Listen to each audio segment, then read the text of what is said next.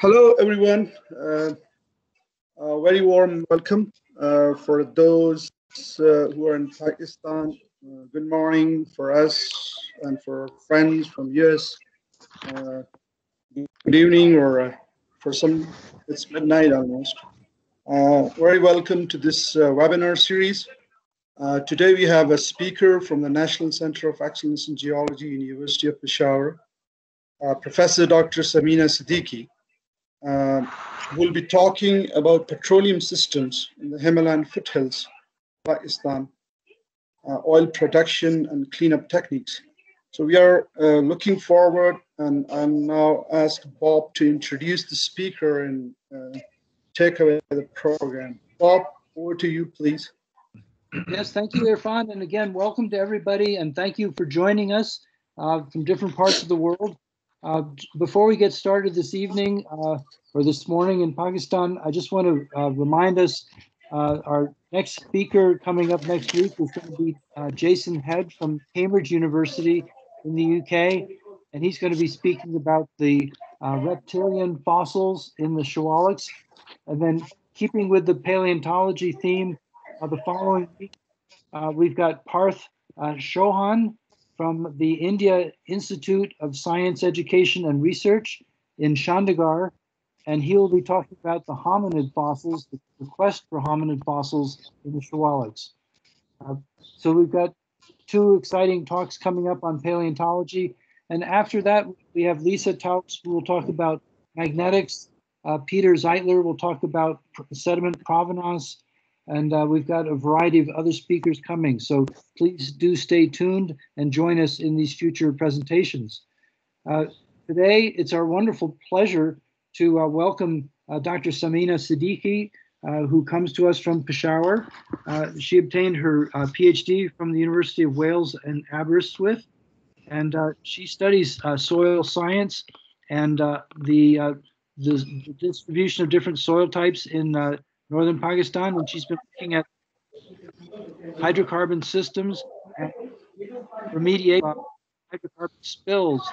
And it's a wonderful opportunity to branch out into soil sciences. And I think somebody needs to mute. If somebody's got some background, please do mute your sound. But we've got an opportunity really to hear from the point of view of the active surface, the soil science, that is so important both in terms of the modern setting and of course preserved in the rock record. And one of the wonderful things about the Shuwaliks is that the soils are documented, and we actually have heard several speakers, Catherine Badgley, Kay Berensmeyer, and I think Gary Johnson also mentioned the characteristic soils in the Shuwaliks. So, and those are paleosols or old soils, but we understand the old soils by studying the modern soils. So I'm going to turn the floor over to Dr. Siddiqui, and she will give her presentation. So welcome, Samina. Thank you very much, Professor Bob and your team, for giving me an opportunity to present my work. The title of my presentation is Petroleum Systems in the Himalayan Foothills, Pakistan, Oil Production and Cleanup Techniques. I am grateful to Dr. Irfanullah Jan and also my students, Ms. Shehla and Mr. Asim Shehzad, who helped me in executing the project for the second part of this presentation. Now, this presentation has been divided into two parts. First part is the review of the Himalaya orogeny and total petroleum system in Pakistan. Pakistan has two dominant petroleum systems, which is Patala Namal composite total petroleum system and Semper Group Ghazji composite petroleum system. And some light, I will put some light on the stratigraphy of these total petroleum system and how can these total petroleum system or the hydrocarbon generated from these systems can be become as environmental hazard, and how these environmental hazard can be remediated using some economic, low cost and environmental friendly techniques, which is bioremediation.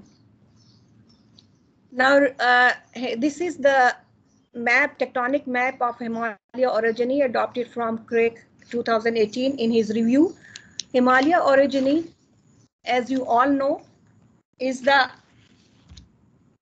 been being 250 to 350 kilometer wide and is stretched nearly 2,400 kilometer between the Nanga Parbat Santiks to the northwest in Pakistan and the Namcha Burma Santiks in the southeast in Tibet, and it branches eastward towards the India in it, sorry, no, not east, is the westward. It branches to the Salman Kirthar fold belts in Pakistan and eastward to the Indo-Burma ranges in the eastern Indian, Bangladesh and Myanmar. So this petroleum system, this Himalaya orogeny remained an interesting area for the petroleum geologists because of its tectono-sedimentary basins and some stratigraphy setting, oil and gas pockets, source rocks and reservoir rocks, and it has been explored worldwide, even in Pakistan. And we can see here in this map, the sub-Himalayan region, which is Potuhar-Pohat region, is the hydrocarbon prone area, which has been explored over the last several years for hydrocarbon generation. Now, the sediments are, as you all know, being a geologist, that the thick sediments are of marine, deltic, lacustrine or terrestrial type. When we are going to design our degradation project or bioremediation project, once the oil or hydrocarbon is spilled over the terrestrial land, because I'm focusing on the impact, environmental impact of terrestrial land of this oil, then the type of this sedimentation is very important, because these sediments, whether they are derived from marine type or they are deltic type, lacustrine or terrestrial, they are the good source of the organic matter. The organic matter is usually derived from C3 and C4 plants, which I am going to discuss in my next slide. So that these thick sediments, which are marine or deltanic or both or terrestrial marine sediments in Potuhar basin of greater than 5,000 meter of infracambrian, protozoic to early Cambrian to Eocene age, with a major breach in deposition between the Ordovician and the Carboniferous. The Potuhar petroleum system is classic evaporates of lower Cambrian, marine and deltic shales of Jurassic, Triassic and Permian, marine shales of Paleocene, the shallow marine shales of the Eocene Patala formation ranging in thickness from 20 to 180 meter and are the predominant oil source. If we look at these four types of these clastic evaporates or lower Cambrian sedimentation, then we look we are here clearly it's indicate that shales are the most probable sediments found which are oil prone. So if these shales, when has been explored, when oil drilling or rigging is going on and these shales are being explored for this petroleum hydrocarbon generation, and of course the waste is generated, so the type of the waste will have shales, mostly shale in nature, and the oil which is generated, if their depositional environment or the sedimentary type is marine, then of course it will have different type of hydrocarbons present in it than the terrestrial, and that will affect the rate of degradation and the designing of the experiment for bioremediation of these type of crude oil or the oily sludge which is generated from during oil exploration. So this is the main focus. That's why I have given these slides. I don't want to give you more detail because most of you will know about it. So these thick sediments, when we are going to look at the sediment type, which I have discussed already, marine and lacustrine, that of course they are a very good organic matter source. If it's C3, which is derived from algal lipids and nitrogenous compounds, then the N-alkanes, petroleum compounds, which is composed of N-alkanes, paraffin, aromatics, naphthalene, saturated, unsaturated hydrocarbons. So the source of these organic matter is algal. So it means that if we are going to design some of the experiment, we have to design for those those microbes which are capable of degrading these type of hydrocarbons. It's not only that the straight chain hydrocarbons are present in petroleum compounds, but there are longer chain length hydrocarbons, some acyclic isoprenoids, pristine phytane, and some, of course, aromatic compounds which are present, but may be present in traces. Some of these hydrocarbons are easily degradable, some are severely degradable, some are rapidly degradable, some are medium degradable. So those analkanes which are with the carbon chain length of C25 to C37, these are plant waxes which are derived from cellulose and lignin over a longer period of time. Of course, there are depositional environment, suitability of temperature, presence of oxygen taken by the anaerobic microorganisms which are present in the deep reservoir, and they take it from the sulfate rock, oxygen, or from nitrate which is present, or carbonate, and then they do the process, and slowly or gradually these are converted into these carbon chain which can be in the form of an alkane or in the aromatic. I'm not giving that this table is very long, so only few of the type of carbon chain length has been presented here, and just only give you an idea about what are the organic matter source and what are the sedimentation and the carbon chain length and how we are going to degrade when these are spilled over the terrestrial surface. Now, this is the biodegradation which is adopted from Wenger to 2012, and here you can see that the N-alkanes which are derived from depending on the chain length, this chain length can be shorter. It started from C10 to C20, C30, and it can be N-paraffins which range up to C44. So here in this table on our right side, we can see that these are started from medium to high biodegradable rate. It means that the chain length and straight chain length, even straight chain length, if they are having greater carbon number and chain length increases, then their biodegradation rate scale is also increasing. So they are difficult to degrade even by the microorganism that we are using. So we have to have special those microorganisms which are used as a remediation technique to degrade these longer chain, including with other carbon chain, which can be alkyl cyclohexane. If we look at the alkyl cyclohexane, then this is hexane group, and you can see that the number here given is 4. It means that they are nearly to severely degradable or very less degradable, or they need more time, either more time or to degrade naturally. But natural degradation of this compound is very slow process. That's why remediation techniques has been recommended to speed up the process so that the time scale for degrading natural degradation can be accelerated. Isoprenoids are branch chain. These can be pristine, phytane, even farnesene, non-farnesene, non-pristine, and these are also severely degradable, because one or the other thing is then the straight chain length increases, the rate of degradation increases.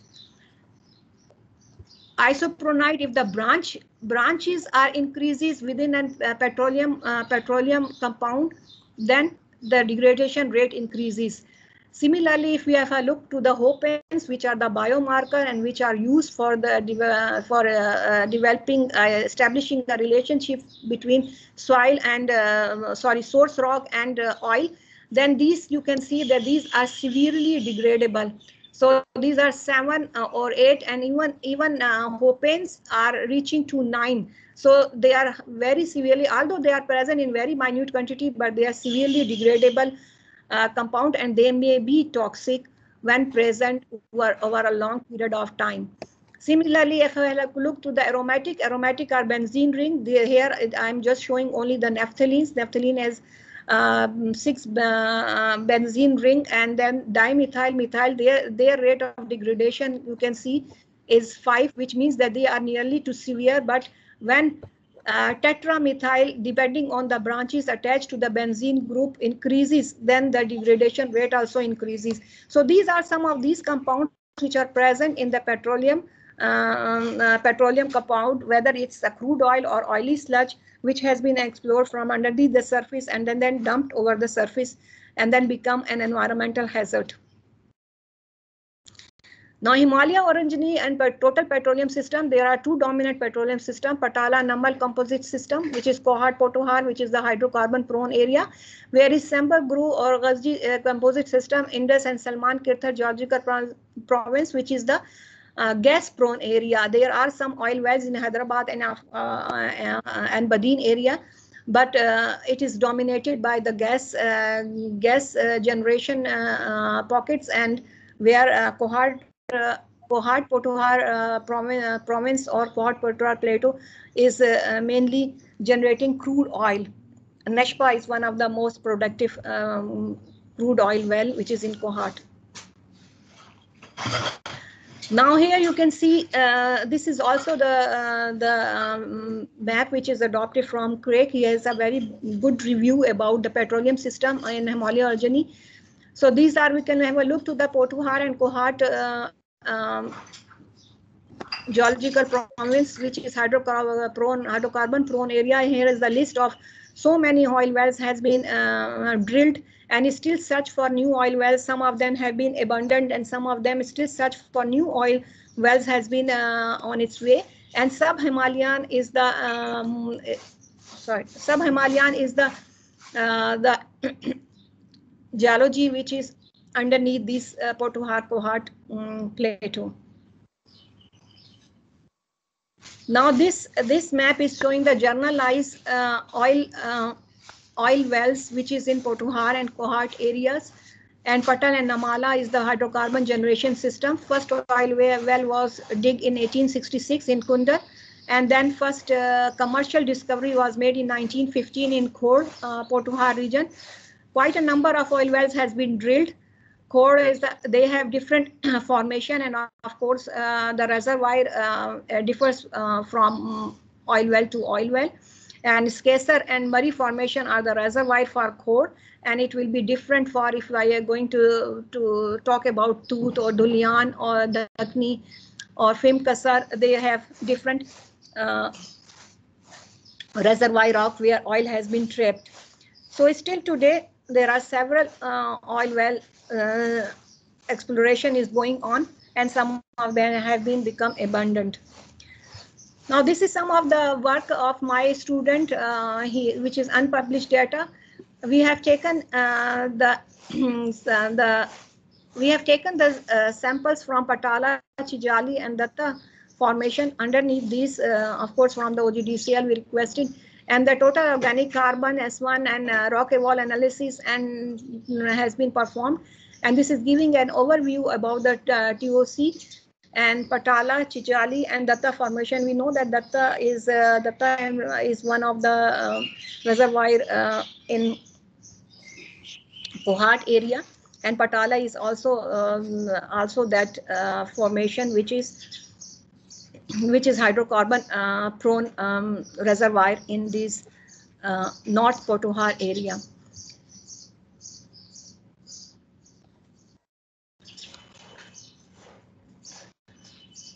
Sorry, second is the Sember Gru Ghazji hydrocarbon generation system. It includes the lower and middle and upper part of the upper Indus Basin, and include the southwestern Kohat Plateau and much of the Salman Kirthar geological province. The area of the total petroleum system is characterized by the relatively flat floodplain of the Indus Basin to the east, and uplifted and folded mountainous areas of Potohar, Kohat, Surghar, Suleiman, and Kirthar on the north and west of these areas. S.E.Diqui is the, as I've already told you, that this is mostly the gas-prone area. Although some of the oil wells are also there, have been explored. And the Sui gas field in the Salman Kirthar Fold and John Kirthar was the first discovery outside the Kohat Potohar plateau. And it was discovered in 1950s, Uch 1955, Mali gas 1957, Zoo gas 1954. If we have a look here on the legend, then it is showing that the Neogene sedimentary rocks are mostly the sedimentary rocks or the generalized geology of these areas where this has been explored for oil and gas production. Now here, these are the what are the stratigraphy of these Sember Gru Upper Indus Basin is lower Indus Basin, middle and upper, and Shivalik is one of the recent, top leading formation, then followed by Rawalpindi, and showing some of the oil seep or oil pockets there. And then the most oil pockets which we have found in is of shale siltstone and sandstone in nature. And so when the Karajan type is Karajan type 3, it is mostly gas prone area, not the oil prone area.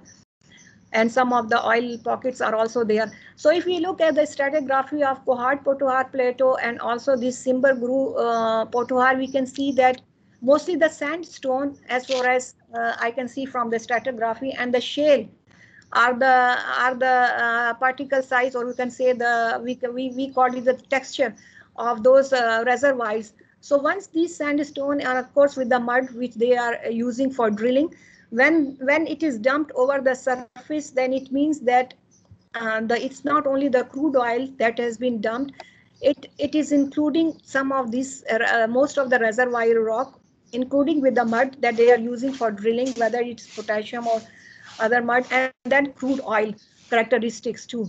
And the environment, my sediment types, if it's marine sediment, then we know that what type of if let's suppose if shale is marine sediment and the organic matter type is C4, then the type of compounds which we'll found in petroleum and crude oil will range from NLK and more, and less aromatic compounds will be present in it. And this is in Pakistan what we have studied, that the crude oil or the oily sludge produced or dumped, it's mostly alkaline in nature, and aromatics are present, but they are present in traces. So the greater portion of the oil is alkaline, and the viscosity of course differ. Viscosity of course also depend on the Karajan or bitumen type. Most of the geologists know that. I don't need to talk about that more. So this also affect our rate of biodegradation and designing an experiment to degrade this completely over a short period of time. Now, this work I am grateful to Dr. Irfan for his support for geology in this executing this project, which is funded by HSE, and my two students. These are my student Asim Shehzad and Shaila, who had their PhD, and these are some of the sites which are environmental hazards, and these are the in the oil field side, this oily waste sludge, which has been drilled from the oil during oil exploration and dumped in an open pit. Although this there are some protective measurement has been taken, but it's still there are a long way to go to remediate these sites. There are several incidents happen all around the world. In Pakistan, several incidents. One of the most important incident which was happened in 2013 is the Tasman ferry, which has spilled a large of oil at the Karachi shore, and it has causes severe damages, and still now there are oil globules in the beach. We can find that because of less degradation rate of these, and perhaps the technology is not advanced enough that it can remediate it immediately, these, whether it's marine spill or terrestrial. I'm talking about the surface surface degradation. Subsurface degradation will involve very costly, and subsurface degradation involves some of the excavation and some of the other physical techniques which has not been, I suppose, applied here in Pakistan. So what are the environmental effect of this oil spill? Whether it is accidentally spilled because or it's leakage of pipeline rupture, or it has been dumped during oil exploration over the surface. These all are the environmental hazard. Why these are called an environmental hazard? It is more likely because these are composed of those compounds which are toxic and phytotoxic, and when it seeps down into the beneath the surface, terrestrial surface, then it can float over the groundwater and then from one area to another area, it can contaminate the rivers, and of course then the sea, when river water fall into the sea. So it means that there is chain connection of these spill from one side, and then we can have the effect for very far away of these oil spills. Similarly, if an agriculture land is become contaminated because of these oil spills, then it's very difficult to reclaim this or remediate that soil. And of course the soil, what happens to the soil get sterile, its health and fertility is affected, microbes which are indigenous microbes present, very important for performing different action like nitrogen nitrification, denitrification, for carbon cycling. These all system or all carbon cycle is disturbed. So it is very important to remediate these sites, and lots of people are working on this, how to remediate these contaminated sites rapidly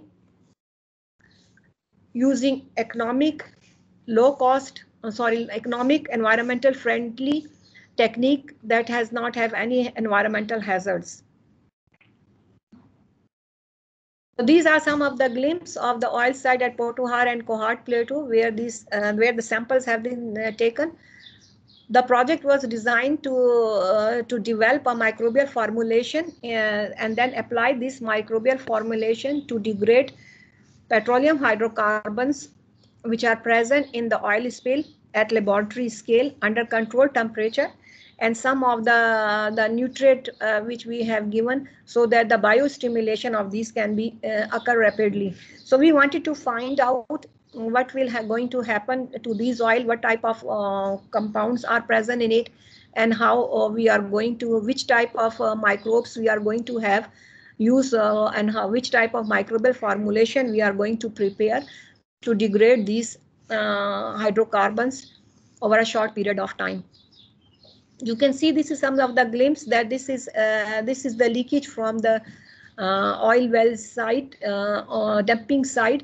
So you can see here soil is such a thick, it is covered with oil, and then you cannot even grow, even cannot walk.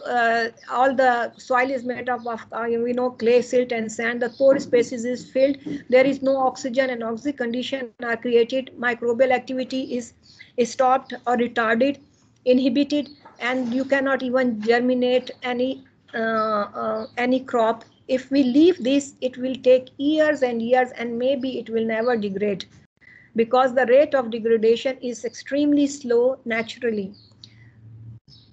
So here you can have a look when oil spill, depending on the oil viscosity, but oil field site, all the oils are very viscous and highly viscous.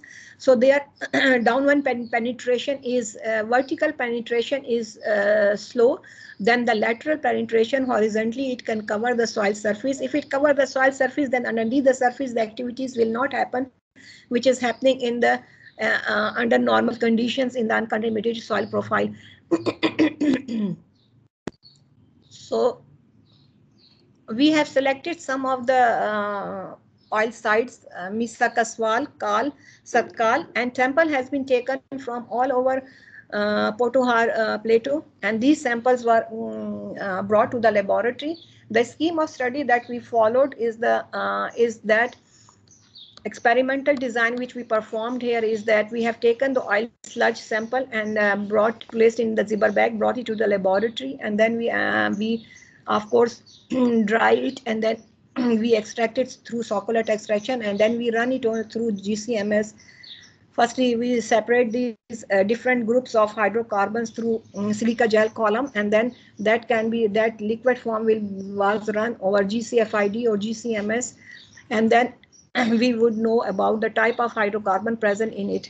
So it's not only the microbe, we have also used the plant, and the isolation of microbes and screening of microbes also take place, and then microbes have been isolated using their protocol microbial isolation, and then streaking plate techniques are used to streak that, and then the streaking, several times streaking has been carried out in order to isolate only one single colony, and then DNA extraction has been done, and PCR sequences 16S RNA sequences has been done, and the genera of the microbes were identified, and then these genera of microbes were individually being tested,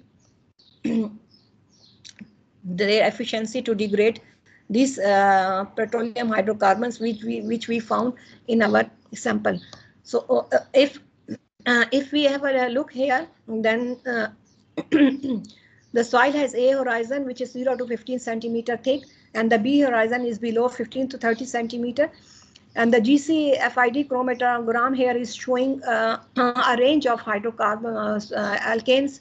Here, the longer peaks are showing the alkane, which start from C10 to C30. And here we can see these are the aromatic or isopronites present in it, and C17 and C18 are here. This one and this here is the phytane and C17 and sorry, pristane and C17 and phytane and C18, which are their emerging time is same. They emerge, C17 emerge with with pristane, and C18 emerge with phytane. So they are the same, more or less same time of emergence. So this is the GCFID of the B horizon. These N-alkanes which I'm showing here, the slowly and gradually, the mid-chain alkanes, and then there are longer chain alkanes. These shorter chain alkanes are very toxic and they are rapidly degraded. Toxic for the plants to grow, toxic for the microorganism, inhibit and affect the soil health. The type of microorganisms that we have found or isolated using microbial protocol and DNA hybridization is quite a number. 18 number of strain or 19 number of strain has been isolated. Only one of my student, Ms. Shaila. And we have found that the Bacillus is the genera, and the Bacillus pumilus execuobacterium was the only type of genera which we have isolated, and their potential have not been yet tested for bioremediation, and very rare previous literature has been available. So we made a consortium with a number of these microbes. Those efficiency has been tested in the laboratory, whether they are being able to degrade the hydrocarbon in harmony or not. Otherwise, we will not be, if one bacterial genera or strain inhibit other bacteria or pathogenic to that bacteria, we cannot use it. So they were living in close coordination. That's why we have selected these bacteria, which I'm going to show later. What happened to microbes is that microbes play a very important role in degradation or in in normal routine life. Microbe has there is no microbe, there will be no life in soil. So there is a lake phase when any contamination, particularly with reference to oil, there is a lake phase. That lake phase can be for years if it has been remains as such without any remediation techniques adopted or the practices adopted. This lake phase can be a day, can be 2 days, depending upon the viscosity of the oil and also the quantity of the oil. And if it is being dumped continuously in the same area, then of course the lake phase very high. These microbes, which I have shown that they have been isolated from hydrocarbon contaminated soil, some of them are also present in uncontaminated soil, because these are indigenous microorganisms. They go into dormant state and they are inactive. That's why the degradation rate is very slow or sometimes inhibited, because these microbes are not in action because of lack of oxygen, lack of nutrient once oil is spilled on the surface. So main focus was how to reduce this lake phase and which type of microbes we have to use. This is the phylogenetic tree, because once we isolate microbes, we have to register it. So we can say that they have given the succession number, and which is succession number has been given to those microbes which I have shown you earlier in the slide. Now when we have take the extract, succulent extract of these oily sludge, which has taken from cohort Potohar and analyzed through GCMS. We have found that it contains carbon range started from C13 to C16 and non-fluorescent and pristane and phytane. C34 is the longest chain, carbon chain which we find, and the concentration varies, of course, concentration varies, and their concentration is also calculated through GCMS chromatogram. Even with GCFID, we are using some of the techniques to calculate the quantitative analysis of these compounds which are present using the formula. Now, if we can see here, the deep, Chanda deep, mostly we can see that the short chain hydrocarbon NC13 to N16 are present in less quantity compared to C19 to C29. So it's mean that most of the oily sludge are dominated by the middle chain hydrocarbons, and middle chain hydrocarbons are less toxic, and they can remain and persist for a longer time, and they are slow to degrade, as I have shown you in my degradation chart earlier in my presentation. Now, how we are going to, what we do and how we are going to remediate that at laboratory scale. So the oily sample has been taken, microbes has been isolated, and then the pot experiment has been performed. Different treatments has been added to this oily sludge.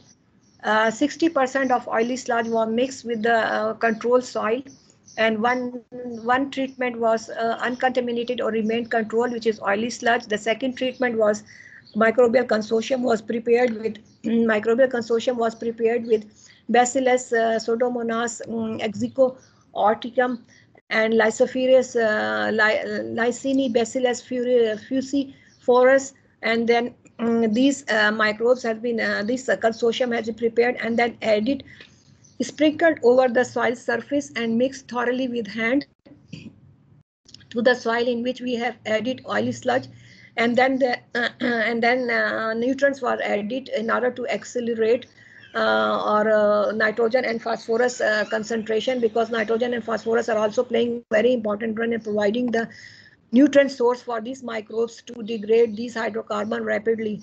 So we wanted to know whether our consortium is suitable for degrading this hydrocarbon, how long will it take to degrade these hydrocarbon, and whether nitrogen and phosphorus fertilizer in combination or alone can enhance the degradation rate or not.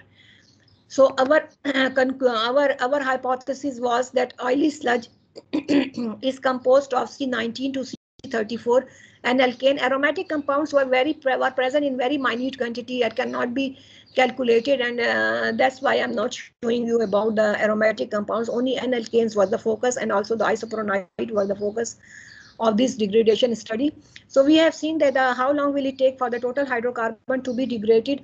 We have seen here, this is the oily sludge, which is in which we have not added any treatment. This is considered as a control.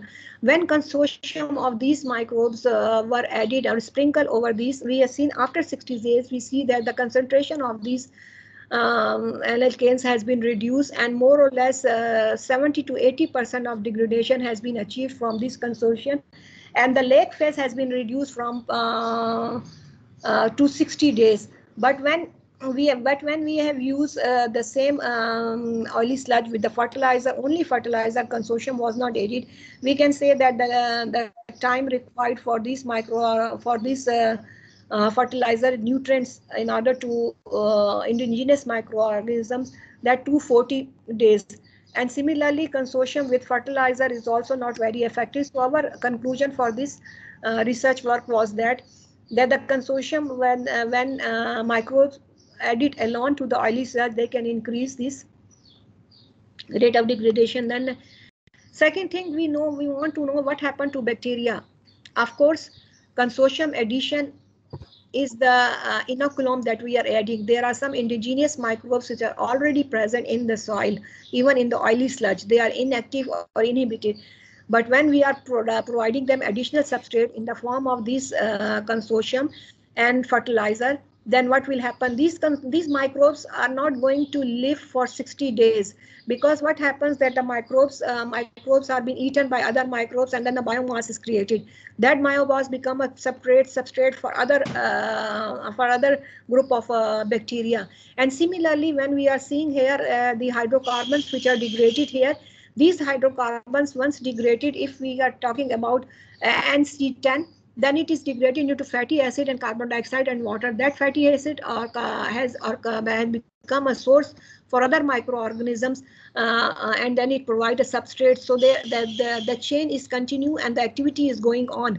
It's not that we are going to add this consortium every day or every 5 days or every 10 days. We are just adding once in the beginning, and then we are going to see the effect slowly and gradually, although we have not monitored that what happened to microbial biomass, because microbial biomass must have increased and they might have provided the substrate for these if the consortium activities has not been that affected. So it's all similarly, the hydrocarbon substrate are also the byproduct of these hydrocarbons may become a source for these microbes as a carbon and then carbon substrate, and then they multiply and they divide and they degrade these. That two aspects has not been studied, not the focus of our study, and most of the bioremediation studies are using these consortium. So what happened to the bacterial colony? Of course, sorry for this colony forming unit, because I have used the graph pad, and this is not 10,000. It is 2.2 into 10 raised to power 4, which are naturally present in. So microbial population is increasing with respect to time. When consortium was added, you can see here oily sludge plus consortium has increased the number of bacterial colony, and that bacteria increase in this bacteria shows us that the microbial life is active and they are degrading these hydrocarbon. So one of the indication what I have told you earlier about the microbial biomass and carbon substrate, so it's mean that this carbon substrate is available for the microbes to continue their activity for degradation of these compounds. Now microbes is not only can be used, but when microbes react with plants, they are developing a very interesting interaction, and that's called rhizoremediation. Phytoremediation is only plants using plants only for degrading oily sludge hydrocarbon is really not successful. Phytoremediation techniques is successful for heavy metal for heavy metals contaminated soil, but it is not recommended independently as bioremediation to remediate these. The reason for plants is that plant cannot survive under extreme environmental condition, which is oil contaminated soils, because lack of oxygen is present, so plants cannot grow. What we did that my other student Asim has done, that they have used maize and alfalfa plants, and for rhizoremediation technique. Rhizoremediation means rhizosphere, and how rhizosphere can become active by using this that consortium or microbial anachrone. So different consortium has been used, and then the plants were grown in order to evaluate the effect of consortium plus fertilizer, consortium plus plants. The two plants were used, alfalfa. We know that nitrogen symbiotic bacteria, and it had nodules on its roots, and it provides extra nutrient for the microbes. And maize, of course, is the fodder which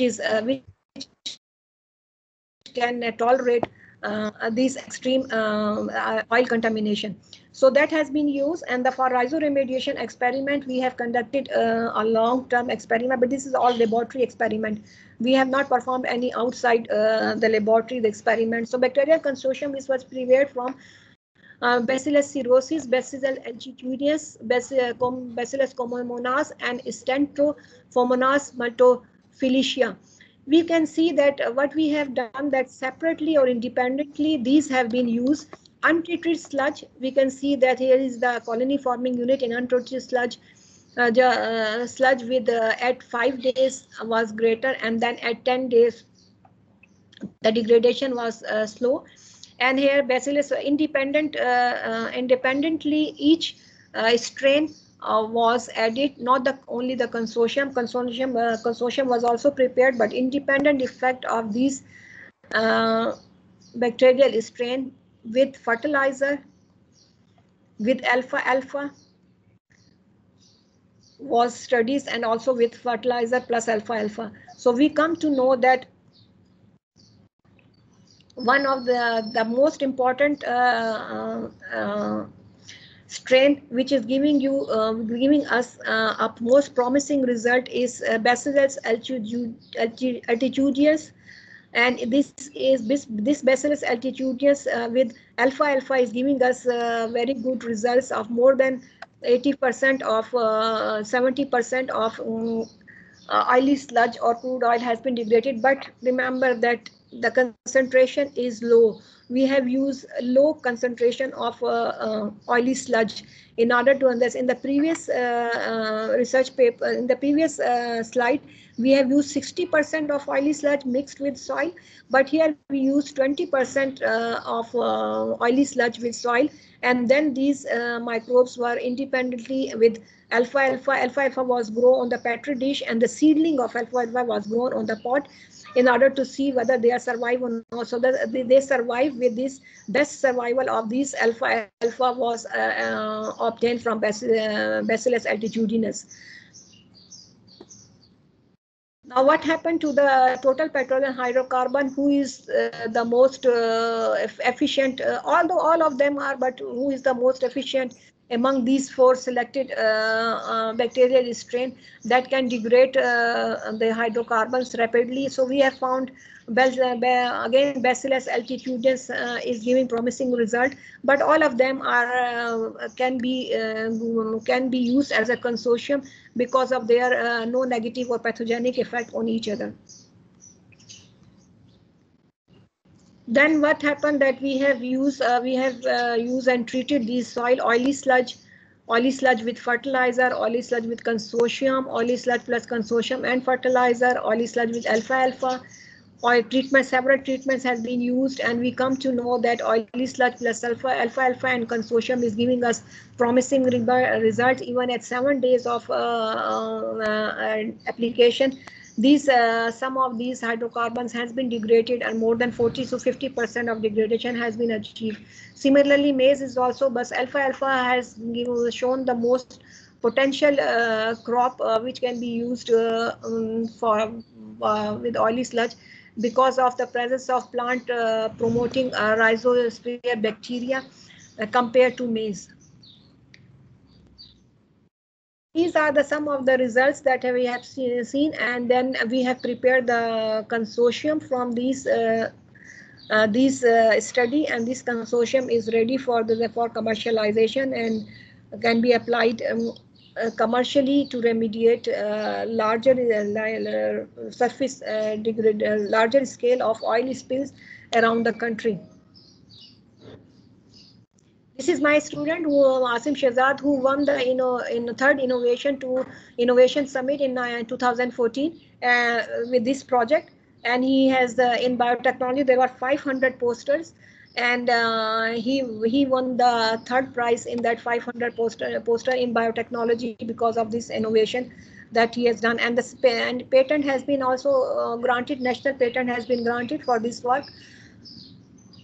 So a lot of other work is also going on. Some of these research papers, if anyone interested can go through these research papers. So am I fast or it's okay? Good. So it's good. We are at time. Okay. Yeah. Yes. So I think it's a wonderful opportunity to look at the innovative techniques for bioremediation, and I think we have some time here for some questions and answers, and maybe Samina, maybe I'll ask a question just quickly to get it started. I'm curious to know if your team is preparing some field experiments where you might move outside of the laboratory and try to conduct some bioremediation experiments in some of the oil fields. Yes, actually, we have been asked by several companies to apply these, but they did not give us any response. And then we are in contact with the OGDCL to allow us to use their space for degradation study. But again, you know, my student had their PhD, they're gone, and then I am the only one. And if I have new fresh students, then I have to teach them. So I am very interested to use these commercial these consortium and the plants outside the field in order to enhance the degradation of these at oily sludge site. Because one of the complaint we are receiving from Carl side that this oil has been spilled, and they have they have spoiled their agricultural land, and the company is paying several thousand penalty every year. See, when we are going to settle, hopefully shortly, I am planning this year in summer to do some field work with these techniques, along with my students who are working now in different universities. Yeah, good. Yeah, I have a comment or a question. Dr. Samina, what do you think is the administration's response or the government's response as far as the these oil spillage and all these things are concerned? Because is there any regulatory control, any sort of thing? No, Dr. Irfan. You know that there are there are legislation. yeah. EPA has put the legislation, but to implement those legislation, there is no strategy. Mm. We can only submit up. We cannot, even if we are going to report this will not be taken any consideration from the policy makers, but it has to be a part of the Yeah, it's a very it's a very complex important issue, because and critical. for them Yeah. contaminated remediation of contaminated soil is not an important. But now, from now till the next decade 2030, you will see there is no agricultural land will be remaining, as you so Yeah. these these waste soils need to be remediated. And this is not only that the consortium that we have prepared is only for the oil contaminated soil. This can be replicated in drought resistant, because some of these species are Pseudomonas poturia is the drought resistant species. This is from the salinity control species. Biofertilizers has not been used in KP, but biofertilizers are used around in Punjab area.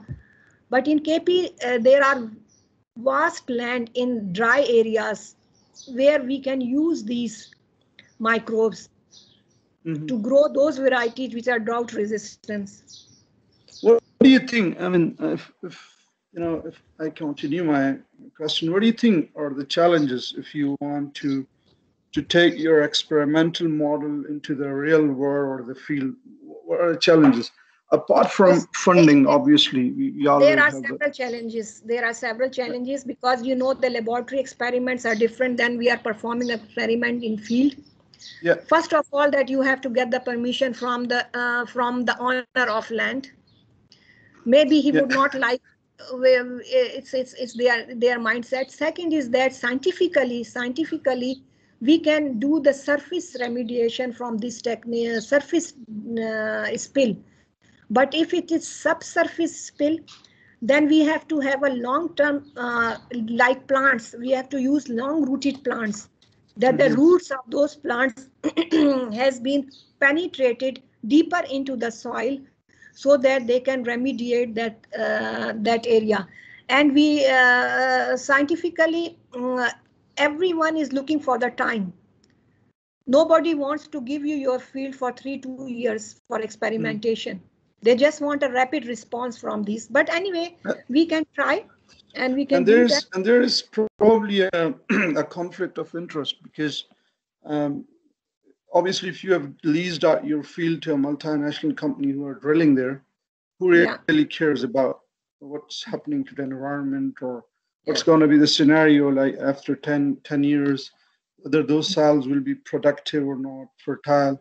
It's really a very big issue because I can't imagine this problem, and it needs to be obviously disseminated to the policymakers, to the government officials, so that something can come out of that. Yeah, I understand that. Exactly. Thank you. Yeah, we have a question from Gary Johnson. Go on, Gary, please. Yeah. Hi, Professor.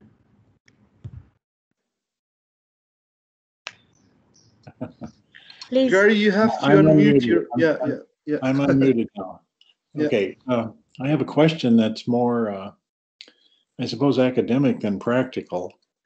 I've wandered around in the Shingar Range and the Shingar and Sugar Range in the Trans-Indus, and I've noticed a number of natural oil seeps, some of which are quite extensive. And certainly many of the historic core oil fields were first recognized as potential because of natural oil seeps.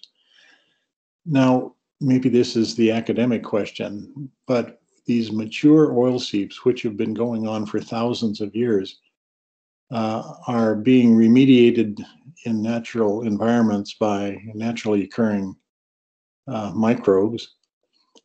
I wonder if there is a study or a practicality at looking at some of these historic seeps to see the effectiveness of certain of the microbes in at least mediating some of the hydrocarbon components. I know at the ones I was seeing just north of Pizu in the Trans-Indus, it's pretty dead oil and asphaltum, if you want to call it that. So quite mature as a seep, with most of the volatiles now gone. But what the bacterial component was or is to self-remediate, to me, seems like a very interesting question. Is there any possibility that your group might be doing some of this work on these historic features? We have not yet planned, Professor, but this is very interesting area. Because, oily waste pit site has been explored a lot, but the oil seep sites and then these mature oil with the longer carbon chain and their degradation with the indigenous microbes which are present in it and isolated has not been yet studied. But this is also a very interesting area. And I suppose I personally, I'm very interested in doing this in oil seeps now. Next project which I'm going to submit is about the oil seeps. How we can degrade, although these are mature and they are there for years and years, maybe 100 years, maybe more than that. But we still have to think about how to remediate them using these microbes and how much portion of that hydrocarbon chain can be remediated. Because if we are going to look at the mature oil seep site, 100% it will not be the crude oil. It might have a composition of different things like bitumen type. And then we have to extract oil, and maybe the percentage of the oil which is extracted from these mature oil seeps may be of different petroleum contain different carbon chain length compared to those mature ones. So let's see. Hopefully, I have to do it for my it's a next project for my next PhD students. That sounds like a good one. Thank you very much. Okay. See what result we can get, because it might take years, a year or 2 years. And then laboratory scale study to me is very easy to do. But when we are going to apply, we all know that the field environment is completely different than the laboratory studies. But sometimes you can get very successful results. for the laboratory study, and when do you apply them in the field? Yeah. And other thing worries me is that because that other thing worries me is about that we don't want to spoil someone's agriculture land. These microbes are harmless. These are environmentally friendly, and these plants are harmless too. That's why we are using those harmless or environmentally friendly technique. Let's see what tomorrow brings to us. Yeah, we have a comment or question from Catherine Bajla. Thank you very much, and congratulations, and thank you, Samina, for a wonderful talk. I have a question about your experiments with corn and maize and your concoction. You showed results that the alfalfa was, sorry, it was alfalfa and maize. Your results showed that alfalfa was more, and the concoction was more effective at grading the oil that you were using. And I'm wondering if you know why. Is it because of the deeper root systems of the alfalfa, or the nitrogen fixing compounds in the roots, or something else? Well, thank you very much, and it's a great pleasure talking to you. The reason why we have not tested that, we need to know about what sort of nitrogen symbiotic bacteria has been increased with respect to time when these alfalfa are growing. The root are maturing with respect to time. We have to take the sample, and then we have to study the microbial or the nitrogen symbiotic bacteria, but we have not done that. We have just studied these two parts. What you are talking about are very interesting, very important, and they need to be carried out in order to evaluate the difference why this alfalfa is responding more towards the extreme environment, toward oil consumption, than maize. And this need a separate experiment which was beyond the limit of this, and it is very laborious work, because at day 5 we have to take the sample we are growing at day 10, and then we have to analyze and extract. And of course the finance constraint was we have to study the soil and also the root and symbiotic bacteria, nitrogen fixing bacteria. For that purpose we have to again do the experiment. So this part is missing in this, but overall what we have noticed, that the project was designed overall just to see the total hydrocarbon degradation by this alfalfa or maize. The reason why alfalfa is doing this has not yet been explored in this project, maybe in other projects. But this is very important that we got to know why alfalfa is responding with microbes, and what are those reasons.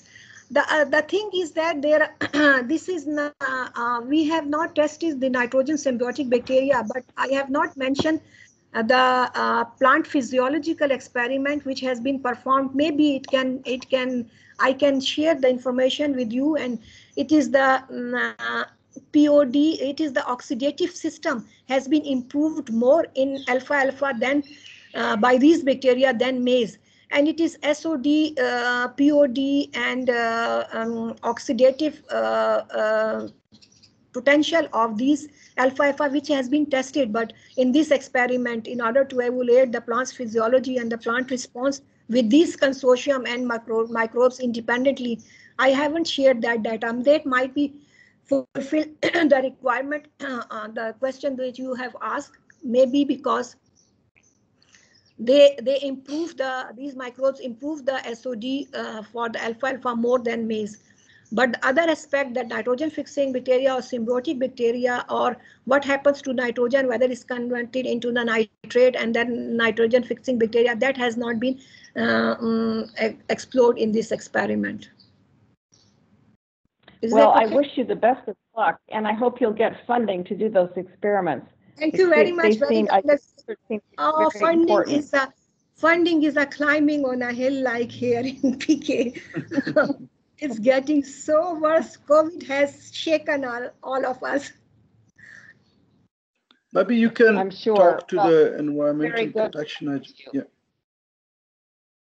Yeah, and I might wonder if there might be some funding from the Gulf states. You know, this is this challenge of exploiting resources in an environmentally safe way is a global challenge, of course. And I'm just wondering if there might be some organizations in the Gulf states, in Kuwait or in the Emirates, for example, where there might be some international funding that might come in your direction. Well, if you are with me, then I have to worry about the funding then. Professor, thank you very much. But you know that perhaps I don't know how to find the ways to find the fundings. Perhaps there are no, everything is through HEC independently. We cannot approach to anyone, but I think we can approach to, but perhaps I'm slow. I don't know. Professor Kasimjan probably would like to add something. Yes, sir. Sir, assalamu alaikum.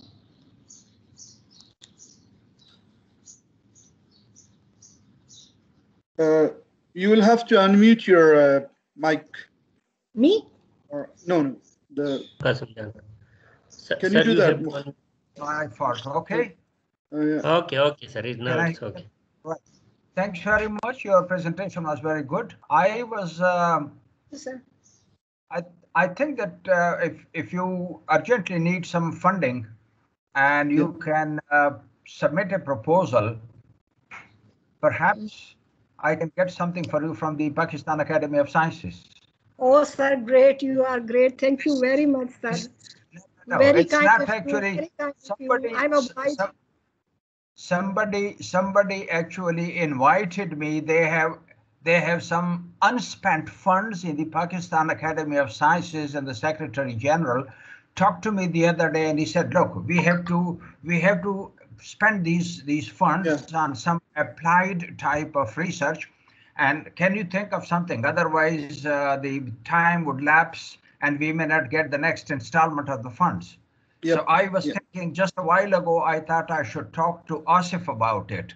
But then here you are working on an applied project, and if you're really looking for quick money, yes, sir, by all means, why not?